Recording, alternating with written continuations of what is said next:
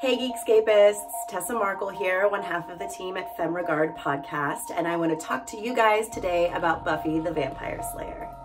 So Buffy has got a full-blown fandom. You know, people are obsessed with Buffy, and I get it. And if you guys have watched my other videos on Geekscape, you know I usually have a t-shirt associated with whatever I'm talking about. I don't have a t-shirt this time, but I do have Mr. Pointy, because I went as Buffy for Halloween one year, wanted to cosplay as her at Comic-Con, and then lockdown happened, so on and so forth. I'll be honest, I didn't get into Buffy until I was a full-grown adult. An ex of mine was like, you know, I think you might really like this show. You like vampires, you know, I think you'll find it funny. And when I was growing up, I had a lot of friends that were into Buffy, but I just felt like I was a little bit too young to really get it, you know? When I was older and had seen like one-off episodes, I just thought it was kind of cheesy. Wasn't really into Joss Whedon's humor yet, but you know, whatever he is as a person, I don't care. His art, I have fallen in love with, and this is the show that did that for me. So I'm really glad that I took the time, embraced the cheese, and just really dove into it because I had a lot of fun watching the entire series. And I think we can all agree that Buffy is well worth the celebration. Okay, so let's talk characters. Buffy does a really good job of allowing the characters in the series to really have their full arc and to really grow. And you know, we are introduced to a lot of characters that are only there for a small amount of time, like Kendra, for instance, or a somewhat small amount of time, but a big impact, like Angel. We're not going to get into the Angel series because I am not a fan of that, but, you know, everyone has their own opinion. But, you know, the main characters, Buffy, Xander, Willow, Spike, like they really get to grow and change. Especially, I would argue, Willow and Spike the most. Let's talk about Willow first. So, you know, we get to see her whole progression as she comes into her own and really finally gets, you know, some confidence and strength and the things that you knew were probably there underneath in high school, she really comes to find herself in college. And then she comes out as a lesbian, which I thought was really freaking cool because, you know, this was airing at a time when there were gay characters on TV, but it wasn't really talked about so much, or it was kind of just implied, or, you know, whatever. But in the series, you know, Willow falls in love with another woman.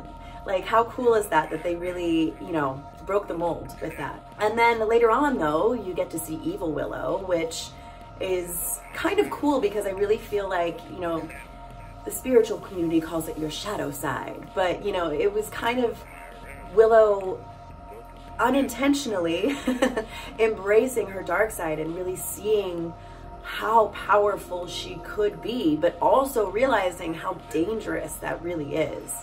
So I thought that that was a really cool exploration of your dark side and of magic and dark magic and all that kind of stuff. So I really loved that. And I feel like, yeah, Willow just became stronger and stronger and more real. You know, she went from kind of the awkward, funny character to a really strong, confident, complicated woman.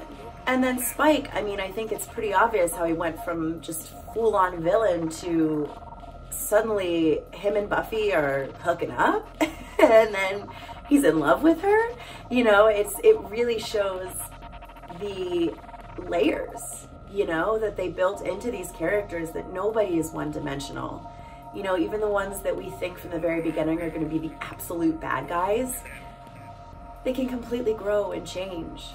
And even Xander, I mean, Xander doesn't change that much. He's always kind of the goofball, but, you know, as he progresses, as his character progresses, you do see him grow up, and you see him want to be more serious, and you see him want to be a real adult and to be responsible, and it's really beautiful to see all these characters evolve, you know. And the show was on for a handful of seasons.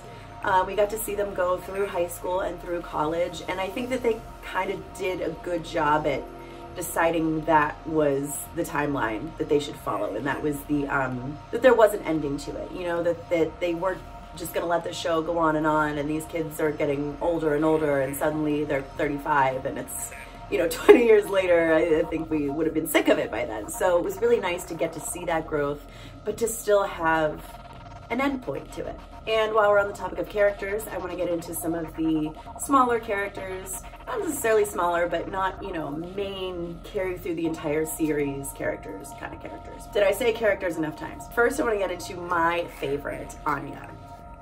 Anya was introduced later on in the series. She became Xander's girlfriend, and she's a demon who's really just kind of trying to be a normal girl. Her struggles are hilarious to me. And I feel like being a demon, trying to be a normal girl, is really just most of us trying to adapt to society and not say all the things that we're thinking and not do all the things that we want to do to other people. And it's so fun to watch. Yeah, she's absolutely my favorite character. Another one is Angel, like I mentioned earlier. I am not a fan of Angel. I was definitely Team Spike the entire time. You know, I'm not saying that was a healthy relationship either. But yeah, I just felt like Angel was one of those, you know, they introduced him as the heartthrob, and that's kind of all I was good for. I don't know. Sorry, not sorry. Let's talk about Giles. We haven't talked about Giles yet, because, you know, he is definitely a main character. He definitely helps propel the entire series forward, but I don't feel like he always gets the character development that the kids do. And we do see in a few episodes, you know, we get to see him date for a little while. We get to see when he tries to retire, and, you know, we do get insights into his life, but just not as much. So it's even more interesting when we do really get a peek into his life. Okay, so now let's just talk about the world of Buffy, you know? So if you're not familiar with the show, basically Buffy's high school was built on a hellmouth, meaning that all the evil stuff could come through from hell through the high school and infect the world. So, namely, that is a lot of vampires. And I love a good vampire story. They have existed throughout time, and there's always something a little different with every one. You know, in Twilight, you've got the sparkly vampires. In Interview with a Vampire, they can read minds, I believe. I'm pretty sure that's what maybe that's from. You know, there's so many things that you can put onto a vampire as a creator to make it more interesting. One of the things that I thought was an interesting choice from Joss Whedon is that all of the vampires in the show, whenever they kind of let out that they're a vampire, you know, fully become a vampire, their face changes and they get really ugly. He chose to do this because he didn't want people seeing, you know, violence against teenagers, essentially. A lot of the kids were in high school, and they didn't want to show that on TV. So he thought that it would be better if they actually looked like these monstrous creatures whenever they were doing something bad or whenever Buffy was killing them, which I thought was an interesting choice. And I don't think that anybody had really done that before necessarily. Like, the vampires kind of just either looked like monsters or didn't. So I think that was an interesting choice. I also think it was interesting, which I'm assuming was for the same reason, that whenever they get spiked, they just turn into dust, you know, and it's not some bloody, gory, whatever, because this was a show for young adults and it was on normal television, so, you know, they had to be kind of careful with what they were doing. I also love that there is so much lore that is taken from actual history. I don't know if you call it history, if it's the occult, but, you know, actual mythology and occultism and all of these things. You know, they did their research. I love that they did that and also put their own twists on it, you know, and it just makes it fun and modern. And because most of the audience, like I said, was young adults, you know, probably teenagers, maybe young, you know, 20-somethings, whatever. And chances are most of the audience wasn't familiar with the occult. So, you know, they're learning all of these things along with the kids in the show. And it's fun because it's, you know, you become so enveloped in this world that you kind of feel like them. When they learn about a new demon, you're like, oh, okay, yeah, that makes sense because they're, you know, revenge demons. They're going to do this and they came from this. And it's a cool, fun way to, like, get interested and learn about this kind of stuff along with the characters on the show. You know, you never feel dumb. You never feel like, oh, I should know that. Or you never feel like, why in the hell would anybody know that, you know? So it's a lot of fun in that way. And I think it was a really cool way to introduce these kind of, you know, horror elements without making the show scary. It was really just lighthearted and fun. Even when crazy stuff was going down and, you know, kids were close to death, like there was always some good comic relief. And I think that that just is a testament to the show itself, you know? They did a really, really good job of balancing these intense issues and sometimes real world issues. It wasn't always just the monsters, you know, and just everyday teenage issues, you know, and the kids trying to figure out who to take to prom and what if I'm in love with two people, and, you know, all of these things wrapped up together. And it was fun and it was lighthearted and you were gonna laugh the whole way through. And of course I have to mention Buffy the Vampire Slayer, the movie, which came out, I believe, about 5 years before the series started. And when I thought that the series was cheesy, let me just tell you, this movie is ridiculous. It was super fun to watch. I'm really glad that I waited until after I had watched the series to go back and watch the movie, because I don't think I would have enjoyed it as much. I think I would have just kind of written it off. You know, it introduced us to this fun world. Again, this was really kind of the first series of its time to, or series, movie, anything of its time to address vampires in a way like this. And I could be wrong. There could be, you know, smaller movies and stuff that I've never heard of that make vampires fun. But, you know, really throughout history, the stories have always been that, you know, vampires are these monsters and, you know, they're motivated by blood and blah, blah, blah. We all know what vampires are, right? Well, yes, they're monsters and they're motivated to kill and they're evil and all these things in Buffy as well. But we really get to see the human side of them as well, because we get to see, A, a lot of kids turned into vampires, so we know where they came from. We know that they were actually human first, you know? And then B, we get to see an inside look at the actual vampires' lives. Like Spike, we get his whole backstory and it's actually really sad and you actually really feel bad for him. And Drusilla, and how complicated of a character she is, because, you know, I feel like throughout her arc in the series, you like hate her and then you feel bad for her and then you kind of love her and then you hate her again. And it's just, you know, it's so complicated and it's so fun to really get to see these layers. And, you know, I would argue this is kind of the precursor to Twilight. I don't think that a story like Twilight would have been as popular had something like this not existed first. So it came at a really good time. And then, like I said, the series began about 5 years after the movie. Kind of gave us some time to stew. I mean, I was too young when the movie came out to watch it, but I imagine if I had seen that as a young teenager, I would have been really excited when the series started.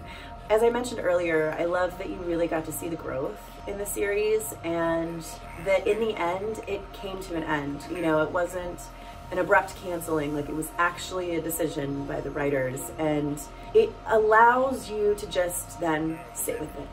Like, I will take a show ending in, you know, 2 or 3 seasons, even though I absolutely love it, because it was, the choice was made to end it, over a show that goes on and on and on and on and on until it just has to be canceled. You know, I'd much rather see them wrap things up, you know? So I'm really glad that we got to see that with Buffy. And although Angel did not have the same fate, like I said, I'm okay with that.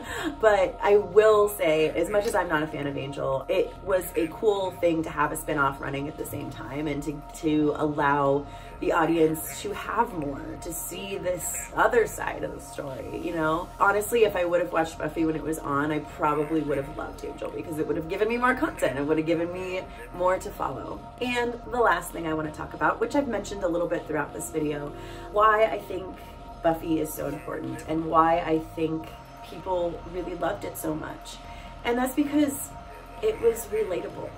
Like, no matter what, any show, no matter what it's about, vampires. Okay, how many of us have actually met a real life vampire or worry about vampires in real life, right?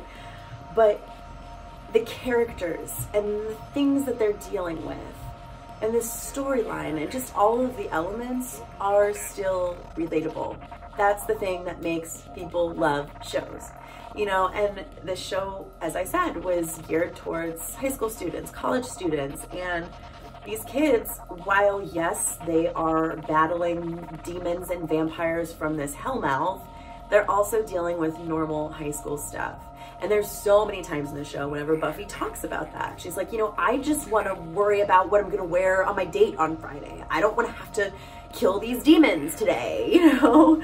And Willow's just worrying about, is she going to get a good grade on this test while she's trying to research how to pulverize a revenge demon, you know? And Xander's just trying to get a date with a girl and just not really doing much else. It's fun to get to see these characters juggling all of these things, but going through normal human stuff. And you get to see, even as I mentioned earlier, the monsters, quote unquote, get to go through normal human stuff.